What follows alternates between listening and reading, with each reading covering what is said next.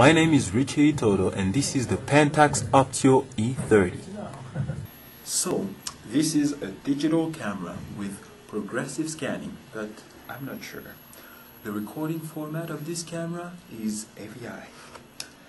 It has a 640 pixels resolution and a 3 times optical zoom ratio. The focal length of this camera is 6 millimeters to 18 millimeters.